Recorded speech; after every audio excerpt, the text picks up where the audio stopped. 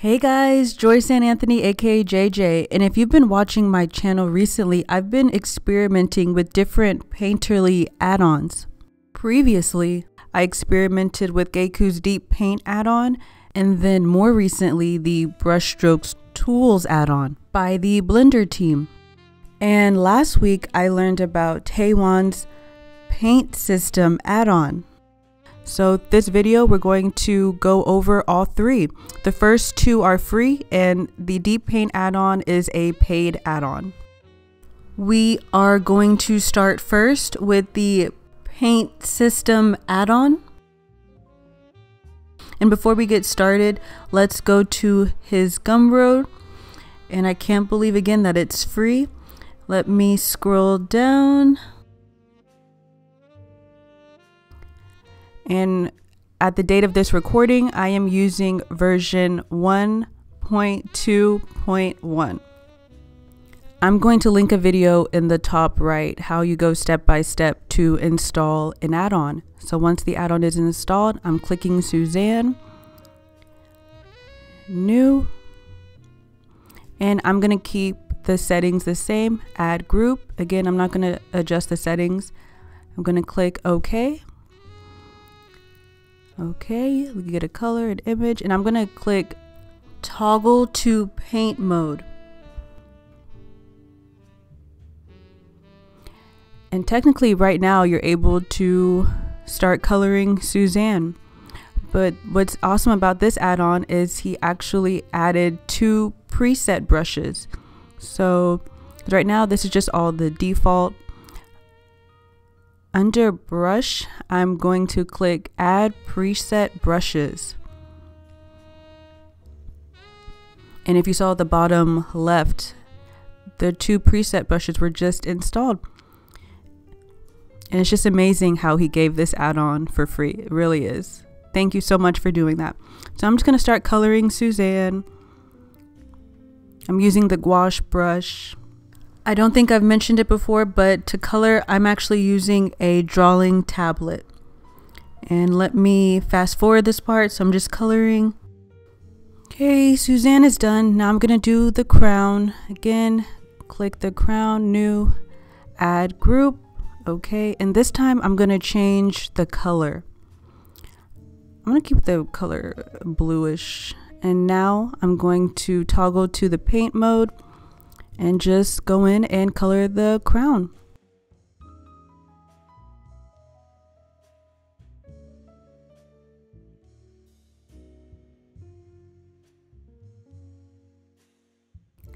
What I did for Suzanne and the crown, I'm repeating that process with the cube and the plane, and I'm finishing up the plane right now.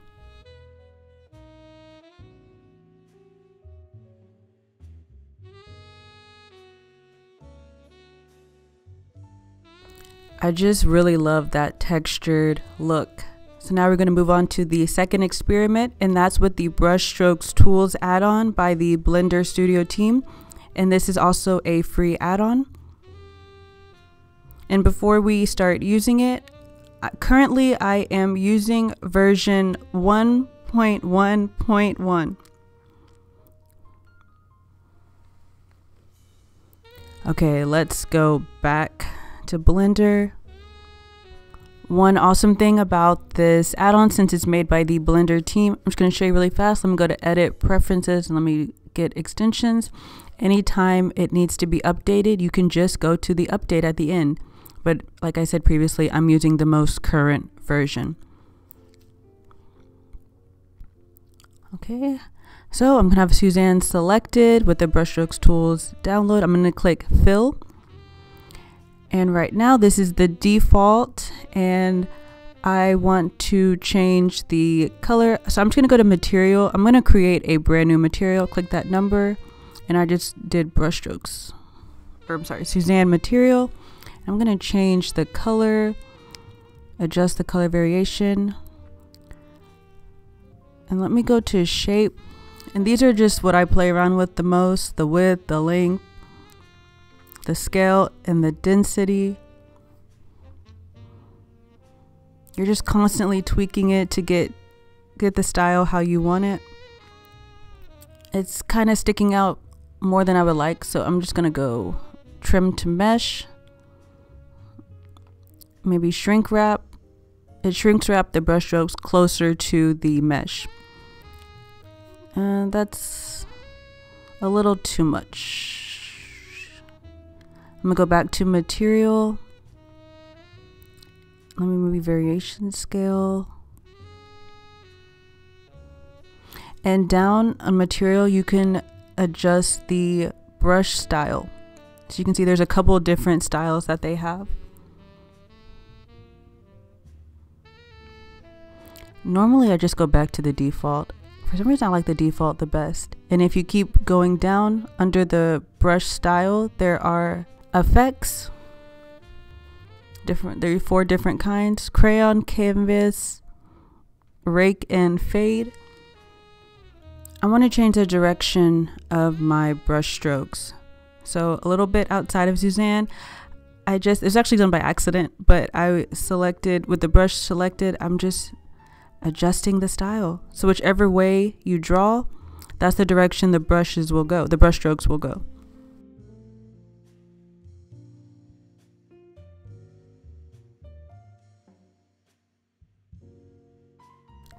I'm happy how that turned out. So now I'm going to move on to King Suzanne's crown and clicking fill.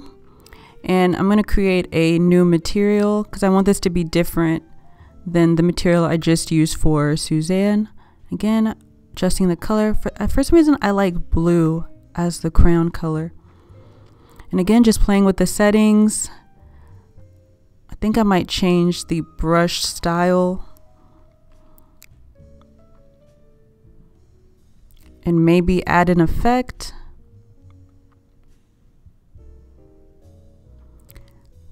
Yeah, I'm going back to shape to adjust these settings how I like. Definitely need to shrink wrap the brush strokes. It's still coming out more than I would like, so I just click trim to mesh. Honestly, I like that. It was pretty quick, but yes. What we did with Suzanne, I just repeated that process for the cube and for the plane. For the plane, I kind of like what I did for the crown, so I want to copy what I did. I don't want to do it from scratch, so I'm going to select the plane, then the crown, holding shift, and then, sorry, let me do that again. The plane, then the crown, holding shift, this drop down, copy all to selected objects. So now it just copied. I'm going to do the same thing I've done previously. Go to material and then create a new material. And I'm debating if I want to keep it the same blue. Actually, I'm going to copy Suzanne number 1. I'm going to make it orange. Okay, yeah, I'm just going to play with the settings a little bit more, but I'm doing what I did previously. Right now, I'm just going to play with the roughness. I think that's good. So now finally for Suzanne number 3, I'm going to be using the Deep Paint Add-On by Gaku. And right here, I'm actually at the manual. But let me select the actual to get the add-on. And again, I'm going to link all this in the description. So this is the paid add-on.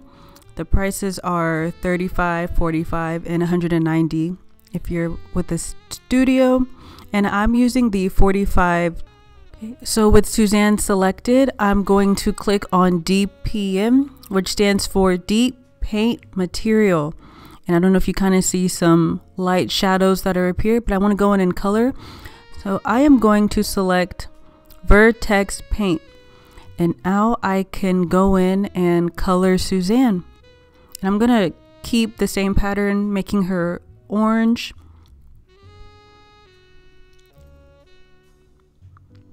And yeah, I'm going to fast forward this part because I'm just coloring her. So this is my finished Suzanne with some light shading. I went back in just to give her some eyes. Oops, let me undo that. Okay, yeah, so Suzanne is done. Now it's time to move on to her crown. Okay, with her crown selected, I changed the crown off camera. Last time we did deep paint material. This time I'm at the bottom where it says texture, and I'm going to add a texture. I'm not going to change.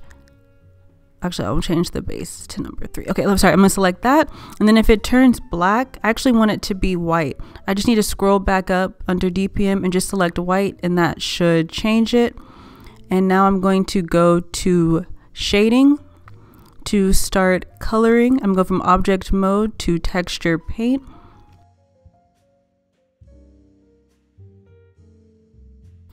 I kind of want to do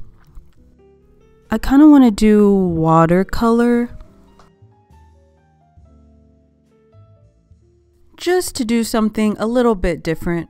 I chose the watercolor brush, but as you can see, there's a variety of brushes: pastel, rake, airbrush, edge, speckles. A shortcut is right-clicking if you want to change the color, the brush, the radius, the strength. So I'm just going to go in and add some shadows and some lighting and shadows to the crown. I'm going to fast forward this part till I finish coloring the crayon. But yeah, the watercolor brush is one of my favorites. So now that that's done, we're going to go to the plane. And then, oh no, when I tried to add a texture, the crown disappeared and it made the plane black. So I actually need to do a couple things. I need to create a new material, and I just named it plain texture. And then I need to go to the shading tab, and I'm going to do Shift A, add a image texture. And for that, remember how I did it plain texture? That's what I'm going to title it, new image, and I'm going to connect the color to the base color, and we're almost done. I need to go to UV editing and click U, unwrap, smart unwrap. There we go. So you can't tell, but everything should be good to go now. Actually need to go back to layout, and now when I try to add a texture, I'm going to click OK. Okay, everything is good. So if I go back to shading, I should be able to color. Let me go to texture painting. These steps usually do the trick when I'm trying to use the textures and using multiple meshes in the same scene.